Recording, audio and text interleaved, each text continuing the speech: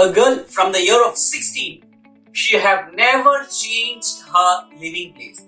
Unfortunately, in the year 1962, she moved to Hong Kong. Till that, she never known that her life is going to change.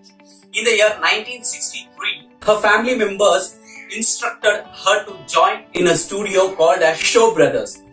There, she started to play a small roles, and in the year 1964, first time she appeared in a Taiwan drama. Then, in the year 1966, she played a major role in a movie called as Come and Drunk With Me. From then, she became a star. By her Meridian language and the Chinese folk dance, she played a major roles in the movies, and due to her sword skill, she got a major role in the movies also. In the year 1968, Golden Sword movie was directed, and the director instructed the two stuntmen to jump from the window and informed this woman to walk through the door. But this woman was so stubborn and she started to cry until this director accepted, and she did the same what the stuntman did.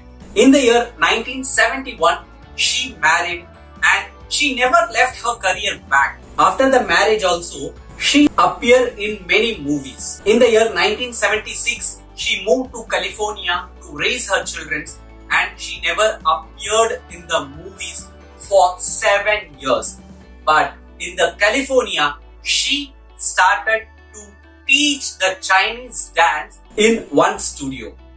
After 7 years, in the year 2000, she appeared in a movie called as Crouching Tiger. She was very famous by that movie. She was mostly called as a Queen of Sword, and she was used to say, I saw myself in a stage where I can able to dance.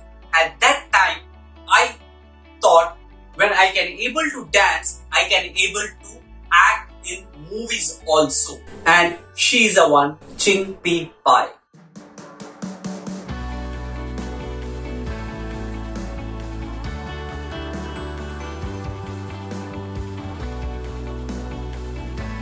Don't forget to subscribe our channel. See you in the next video. Bye bye.